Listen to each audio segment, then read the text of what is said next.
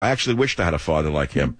When I watched that movie, I wish to God my father put on an apron and washed the dishes once in a while and was nicer to me, but he didn't. But that character, played by his father, who was a beautiful, nice man who was trying to be nice to his son, produced the rebel. Remember the movie Rebel Without a Cause? The son rebelled against the weak father.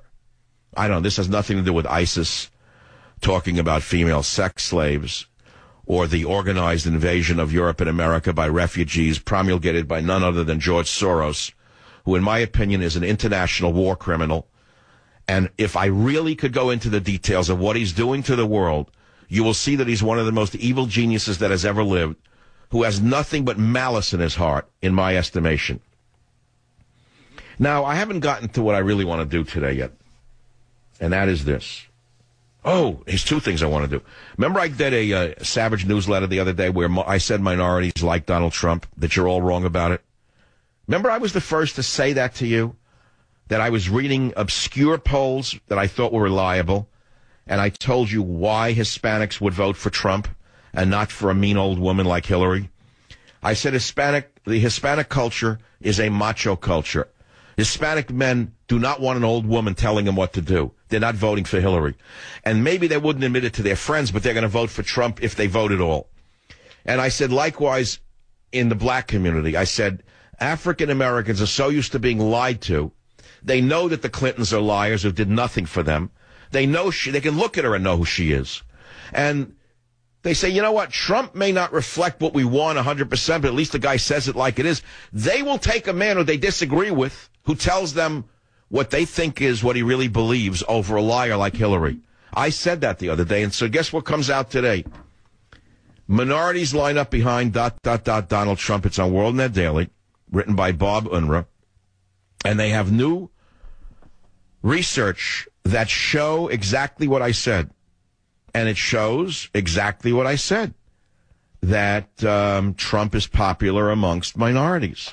So everything you're hearing from the mainstream, which I call the midstream media, because that's about what their value is to me, is a lie. Virtually everything they say is a lie. Now, when I come back, the big show story today is one of my heroes, Jerry Lewis, slamming President Obama and praising Donald Trump right here on the Savage Nation. Oh, my God. Well, the topics are pretty awful. I mean, to be honest with you, it's easy to listen to Roy Rogers singing Jingle Bells or something like that, or watch a football game. But look, this is what I do for a living. I've got to look at the world's sickness. And as a social scientist who's trying to heal the world, you call me a talk show host. You can call me anything you want, an entertainer. It doesn't really matter what you call me. I have a huge audience. I have many successful books. The fact is that although I am showing you the sickness of the world, there's a reason for it, which is we're hoping for a cure. You can ignore a disease, and what happens? It gets worse. Or it burns itself out. With Obama, has it burned itself out? Has the illness of Obama's radicalism run its course? No, he's coming back for the kill. He's coming back to drive the sword right into the heart of the country. He's saving it up for the last go round. He's got the cape ready, got the tights on, got the sword under the cape.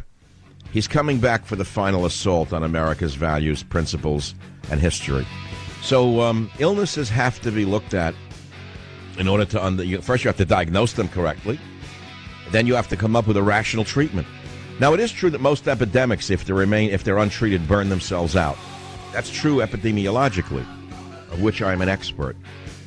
However, we do like to stop epidemics before they reach that point, don't we?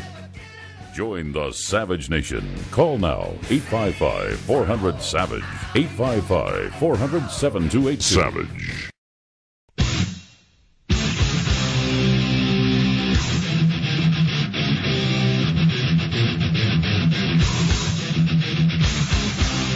Warning. The Savage Nation contains adult language, adult content, psychological nudity. Listener discretion is advised.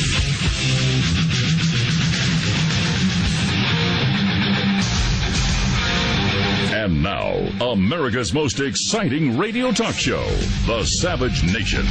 Talk radio for the thinking person, home of Hoarders. language, culture.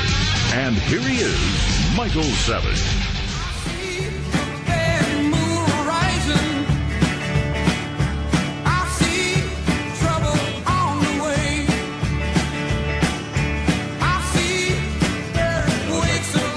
Best-selling book, Government Zero. We are engaged in a religious war that went on in the past. We had religious wars that went on for a couple of 100 years. If you think this is going to end, whether it's Trump or someone else who finally steps up to the plate, you're mistaken. Radical Islam is now at war with the entire world. That means Christians, Jews, Muslims who are not compliant with their insanity, Hindus, Buddhists, atheists. They're not going to change just because you wish for them to change. And if you see how deeply embedded radicalism in the Islamic community is embedded right now because of Obama, you'll realize how much work there is remaining to be done. This just came out minutes ago. Mosque linked to Muslim Brotherhood has received millions in federal grants. I said, this can't be true. Mosque linked to Muslim Brotherhood in Kansas City, with deep ties to the U.S. arm of the Muslim Brotherhood, has received millions of dollars in federal grants over the past several years. The Islamic Center of Greater Kansas City has received $2.7 million from the Department of Agriculture since 2010, a Daily Caller analysis has found. The money largely went to the mosques, Crescent Clinic, to provide services through the Women, Infant, and Children Nutrition Program known as WIC. The most recent federal payment in the amount of $327,000 was handed out on October 1.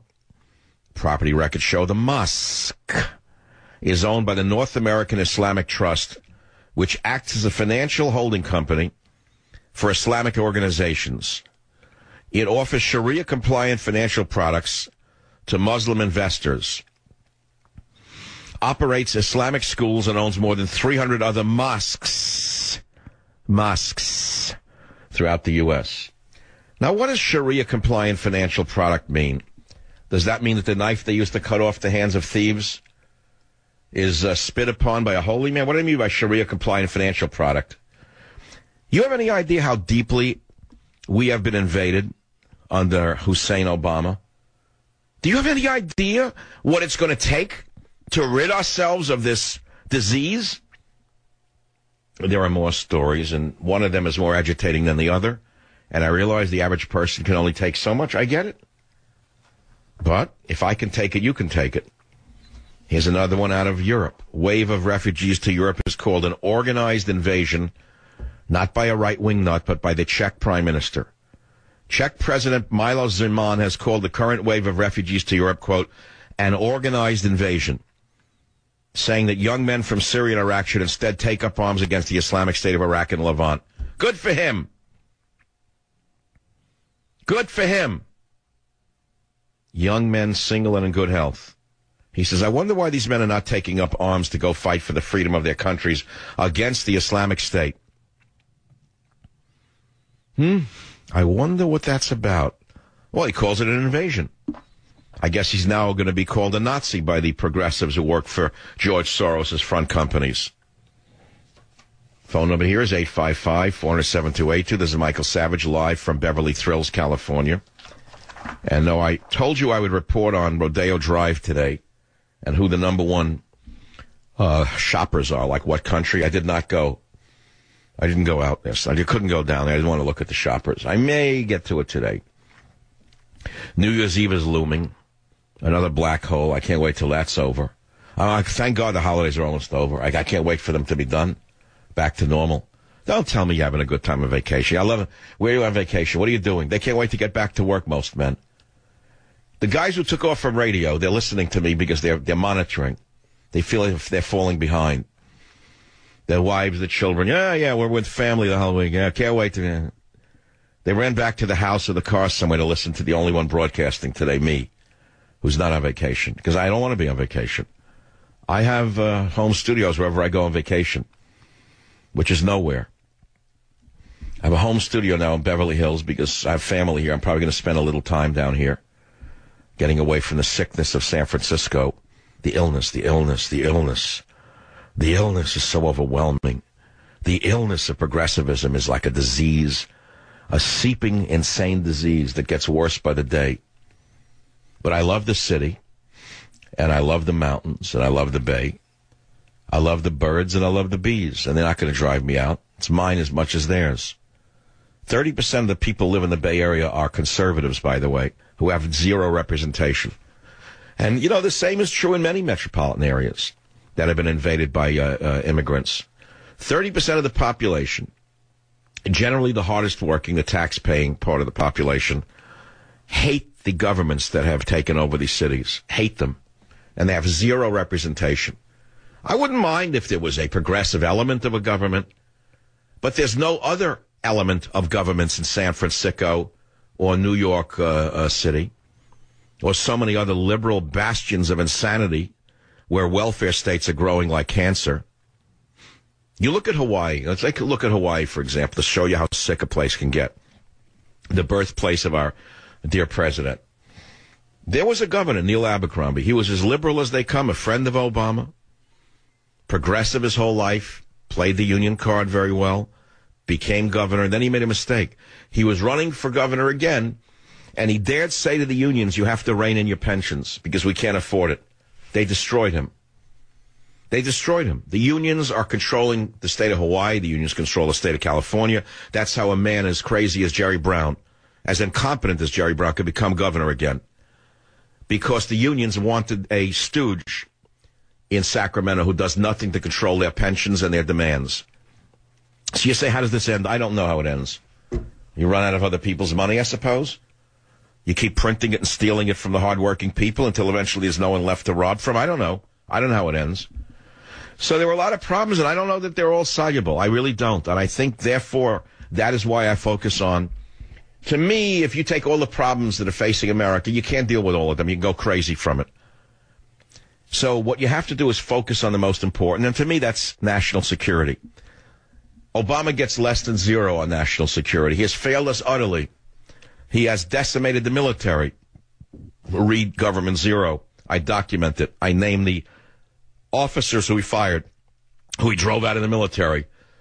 I go through every department in this country in Government Zero. I don't expect the book suddenly to become a raging bestseller again because I mentioned it. There is no better documentation for what Obama has done to this country than my masterpiece, Government Zero. None. The book is a classic of information with references to every statement. For whatever it's worth, if you really want to know what he's done and what he's doing and what he might do before he's out of office, if he ever does leave office, a big question mark, you can check it out in Government Zero. So the number one issue is national security. He did nothing against the Islamic State until Russia finally showed him up for what he really was, and now all of a sudden he's Mr. Commander-in-Chief. So we open the show today talking about the despicable rules that ISIS put out on how to treat slaves, sex slaves, a rape handbook. Not one word from any of the fraudulent women's groups in America. You know, if you listen to the show long enough that I'm a sexual libertarian. I've said that for 10 years because it's true. I don't care what people do with each other as long as it's consensual, sexually now, and there are no children involved. In that sense, I'm a sexual libertarian. It's not for me to judge you, and you're not to judge me. However, I don't understand how gay women, or lesbians, if you want to put it, I don't know what the proper term is, are not up in arms screaming about the rape handbook. I don't know how they cannot go crazy over this. I guess I just ask for too much from people. Where are the advocates for these poor women being raped to death in the Middle East? Certainly not to be found in America. Then we had the story of the black so-called professor of philosophy who says that white Americans should admit to the racist poison inside of you. Let's not go there again. This is a result of affirmative action, why you'd even have to hear a thing like this. And we didn't get yet to Jerry Lewis, who's one of my heroes. I remember since I was a little boy, I loved his work. As a comedian now, I didn't know he was a philosopher. I never thought of Jerry Lewis as a philosopher, but you think anyone who's that smart. You don't know this about Jerry Lewis. I've studied him because he's such a great comedian. I once read a biography of him.